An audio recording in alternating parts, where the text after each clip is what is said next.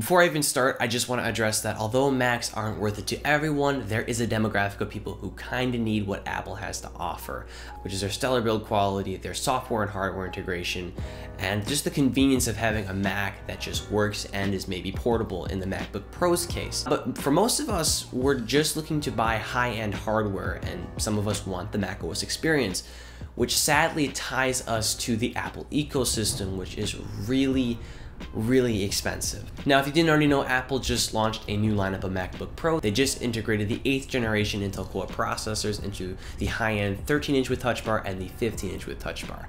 Now, despite the fact that performance has skyrocketed, I still don't think you get what you're paying for in most cases, you know, if you are not of that demographic that I said that needs or really wants a Mac. So if you are craving the macOS experience, want high-end hardware, but aren't willing to give up your arm or leg or kidney even to get a MacBook Pro, or really a Mac in that case, there is an awesome alternative called Hackintosh. And I'm sure many of you out there have already heard of this, but for those who haven't, it's really just a custom-built system that is capable of running macOS through a few tweaks and hacks. And speaking of Hackintosh, I've been using one for the past 3 years to edit most of my videos, and you know, you may be thinking, if you're a professional, oh, well, is it reliable? And, you know, can I count on it to run and process my things, you know, without crashing? And the answer is yes, you can, if you do it right. Now, before you're thinking, oh no, I can't do that. I'm not a tech genius. How am I supposed to? You don't have to be an expert to put a Hackintosh together. You don't have to be an expert to put a PC together. I mean, it's kind of like Legos. You just kind of like put one component here and then that component goes here. It's pretty straightforward. There's tons and tons of support and videos on the internet. So if you are already discouraged, don't be.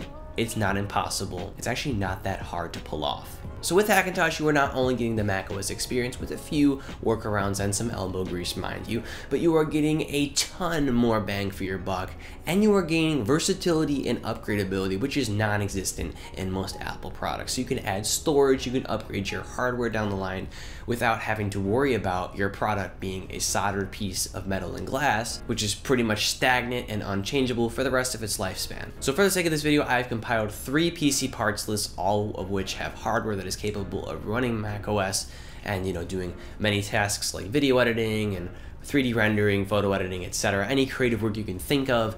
And mind you, these lists are just suggestions. I'm not saying you have to buy these exact components to get the same performance. There are tons of build guides online that you can follow to a T if you don't want to do a ton of tinkering. So like I said, this is just kind of like a guideline to go by in terms of specs. So first up, let's go with my first list, which is titled Cheapest MacBook Pro Hackintosh Alternative. And by cheapest, I don't mean poor quality, I just chose more utilitarian parts. So first up, we got the processor, which is the Intel Core i7 8700K, which is going to be the same throughout all these builds. It is a 6-core 8th generation processor, great for video rendering, any hardcore CPU tasks. It's also overclockable, which is why I opted with the Cooler Master Hyper 212 Evo cooler. It's cheap, it's effective, and it's pretty much standard in most, you know, budget-oriented builds. Next up, we have the Gigabyte H370M motherboard. It's nothing too fancy. I just went on the go-to Hackintosh website, Tony Max X86, and looked at the, you know, recommended motherboards. This is one of them, and it supports up to 64 gigs of RAM and is micro ATX. Next up, we got a Ripjaws V-Series 16GB DDR4 kit clocked at 2400 MHz, perfect for video editing and any creative tasks you may have. Next up, we got a Samsung 850 EVO Series 500GB 2.5-inch solid state drive or SSD. Mind you, it's not as fast as the internal storage in the MacBook Pro, but it is certainly fast, and I have a ton of them in my system here. Booting up is snap, you open the applications is snap, and you get a ton of storage there for a really good price. What is it, $134 versus the thousands of dollars you'd spend on NVMe storage within the MacBook Pro. Speaking of storage, we have even more with the Western Digital Black Series 2TB drive I put in this build. That's great for video files and any big files you want to store. WD Black drives are for professionals, you know, whether you're a gamer or in this case a content creator. They don't fail, they're very reliable. And I mean, if you're doing video editing, which is in my case, you don't necessarily need an SSD to render on. It doesn't make too much of a difference because your computer can only process so much data at once. I'm sure there's a better explanation for that, but you know, do your homework. I'm sure you'll find a similar conclusion. So a hard drive is great for those kind of tasks.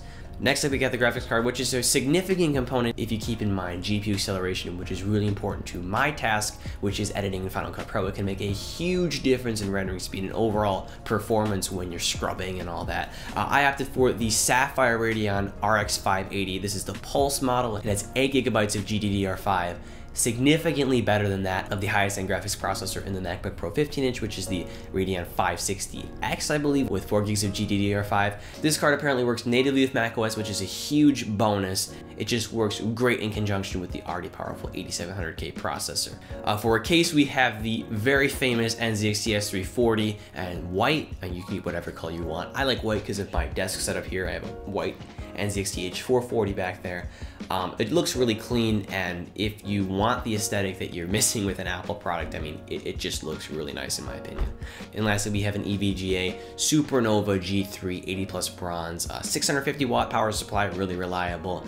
I personally would go with that with any build, really. No reason to spend a lot more money on a power supply if you don't have to. So the total price of this rig is just under $1,300. You're getting significantly more performance with that RX 580 and the desktop grade processor, a ton more storage at like half the cost. I think it's like 54% of the cost of the baseline MacBook Pro 15-inch and 45% of the cost of the higher end non-configured MacBook Pro 15-inch. For the second configuration, this is my ideal Hackintosh build. It's a little more souped up, a little more fancy, a little more expensive, but pretty much has the same specifications as the cheaper alternative that I mentioned. So we still have the 8700K, great 6-core processor, perfect for my needs, which is video editing. In this case, we have the Kraken X62 liquid cooler. It's an AIO or all-in-one liquid cooler. Great for overclocking a bunch, looks really awesome too. Next up, we have a motherboard that is a little more fancy. It is a Gigabyte Z370 Aorus Gaming Wi-Fi, revision 1 for that matter, just about $100. Perfect for my needs. We have 32 gigabytes of Crucial Ballistics Sport LTDDR4 memory, that is 2400 megahertz. For storage, we have a Samsung 970 EVO 250 gig NVMe drive, very fast storage. I don't need a ton of storage for my boot drive, I just need enough space to fit my applications and some files. And with that, although I don't need it, but this is for people who don't have pre-existing storage like I have a ton of hard drives in this rig I have back here. I have a 4 terabyte WD Black, like I said, great for content creation, very reliable, won't fail on you. In terms of video card, we have the same Sapphire RX 580, native support, great for GPU acceleration in Final Cut Pro. And then for the case, we have a little fancier, still the NZXT S340, but this is the Elite model. It's a tempered class side piece and just looks really sexy and would go great with my setup. And lastly, we have the same EVGA power supply, 650 watt, 80 plus bronze for only $50. So in total, this rig costs $1,647 if we compare that to the MacBook Pro. It is $800 less than the baseline 15-inch MacBook Pro and about $1,000 less than the unspec'd or unaltered higher-end 15-inch MacBook Pro. And once again, you're getting a significant bump in performance with that RX 580. You got the versatility of overclocking your processor, and you get a ton more storage. Third configuration is kind of price matched to a spec'd out MacBook Pro, not in storage, because I would assume that most people want to upgrade the processor to the Core i9 and to 32 gigs of RAM before they get more storage, because most people like to edit on an external drive and don't want to spend like $1,000 to $3,000 more on internal storage. So I spec'd out the MacBook Pro, the higher end model to, like I said, the Core i9 and 32 gigs of RAM, kept it at 512 gigs, and that runs for about $3,500. So I price matched this third rig, which I titled the Insane Rig, to kind of show how much more you're getting for the money. So for this third Insane Rig, I opted for the Core i9 7900X. This is a 10-core processor we're talking about, overclockable too, so much better than the 6-core Core i9 you would find in a spec'd out MacBook Pro. For the cooler, we still have the Kraken X62, high performance, looks great. For the motherboard, we have a fair priced variant from Gigabyte, that is the X299 Aorus Ultra Gaming Pro, that is an ATX motherboard. In terms of memory, I opted for the Tried ZRGB kit from G-Skill. That's a 32 gig kit clocked at 3200 megahertz.